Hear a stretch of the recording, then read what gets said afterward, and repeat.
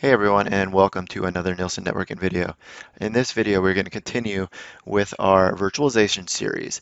And specifically in this, we're going to focus on VirtualBox, and we're going to focus on VirtualBox networking. And this is critical if you plan to have multiple virtual machines inside your VirtualBox infrastructure.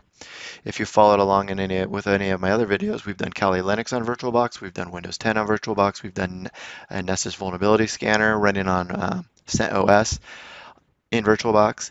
And without a virtual network, all of those devices, they may be able to ping each other, but they're not going to be able to do much else. So what we need to do is create a virtual network and assign them all to that virtual network. So that is what we're going to do now. And if you have missed out on any of those other videos, go ahead and check out the links at the end of the video to go ahead and check those out and get kind of up to date on where we're at if you haven't been watching. So what we're going to do here is we're going to go ahead and go out to VirtualBox of all things. Go figure. And what we're going to do here is you're going to get rid of that because that's annoying. And you're going to want to go to the Tools tab. And it's probably going to default to here. But what you're going to want to do is drop down to Network. And you're going to want to go to NAT Networks. And you're going to want to do Create. And here you're going to want to name it. And name it whatever you want.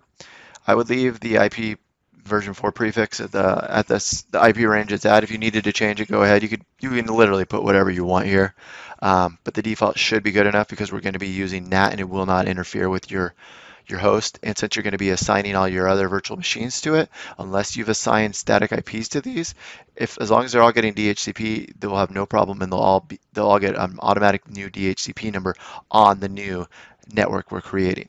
So that will be great. If you do happen to assign a static IP, you could do one of two things. Obviously, you can go in and assign it a new static IP on this subnet, or you could just enable it for DHCP. So that's how you would do it. You would apply it.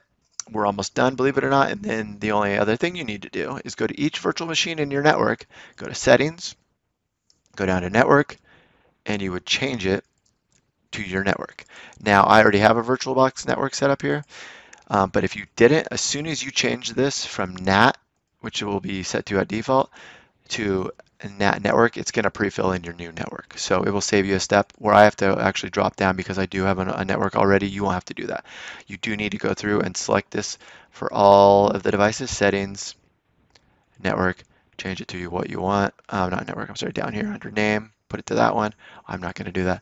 And then you would finally do that for your last one. And when you're done, all you got to do is fire them up and they'll all be on the same network. And that is literally all there is to it. It's a very important step though.